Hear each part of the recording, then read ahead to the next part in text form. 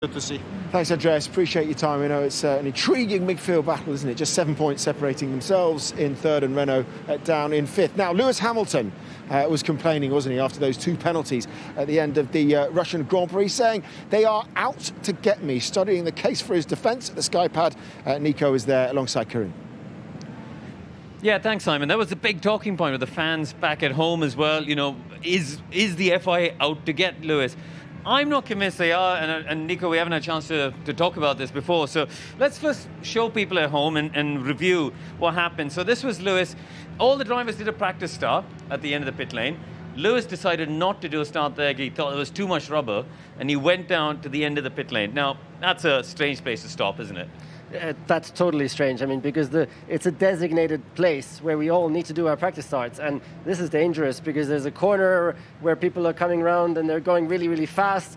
You're not allowed to do a practice start there. That's very, very clear. Everybody knows that. And the reality is, you know, he got penalised for going over the white line, safety car line 2, and doing the practice start. Now, Mercedes made the point that Charles Leclerc did the same thing at Spa. So you can see, actually, I'll go back. At the first start, you can see he's on the white line. He does it, his first practice start. He goes around, and on his second one, look, there's the line on the left. He goes past it and does the same. So for Mercedes look at it and say, well, he did the same thing. He went beyond the white line and did a practice start. But it's a different scenario, isn't it?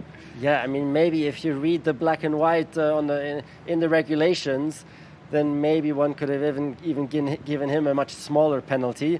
But come on, I mean, here it's worth just mentioning it and then just avoid doing it next time, and that's it, because you shouldn't get a penalty for that. So Johnny Herbert and the stewards at Spa, they were quite right to let Leclerc off the hook there. The other thing that's come up is the fact that there was an incident at lap 1. There was Leclerc and Stroll at turn 4 in Sochi.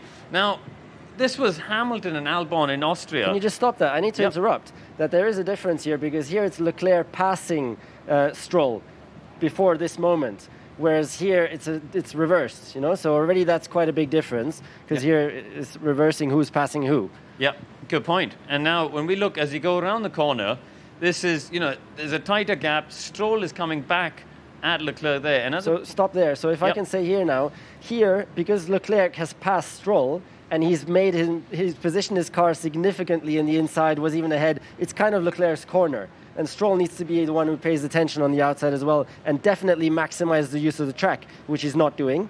And here, it's Albon's corner, because Albon is ahead, and he's made the pass stick.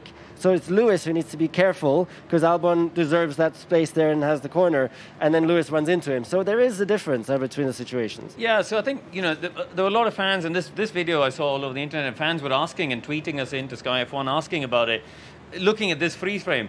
But you're absolutely right. This frame here doesn't tell the full story, isn't it? It is a different circumstance as to how they arrived here. I personally don't think that Lewis is being targeted by the FIA. He was obviously emotional and highly charged after the race. What's your take on that? No, of course he's not being targeted. Although in the past we've often seen the championship leader, when he's like run away, trying to be targeted.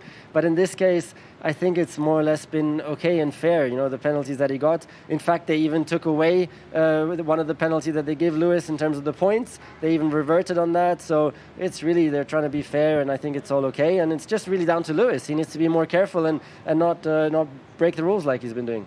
All right, Nico, great to get your thoughts as always. Simon, back to you. Yeah, he had the penalty points rescinded. Do you think he's been unfairly treated, Martin? No, not at all.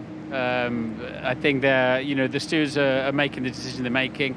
They put a different filter on the first lap of the race when you put 20 cars together and you're going to have more contact, more incidents.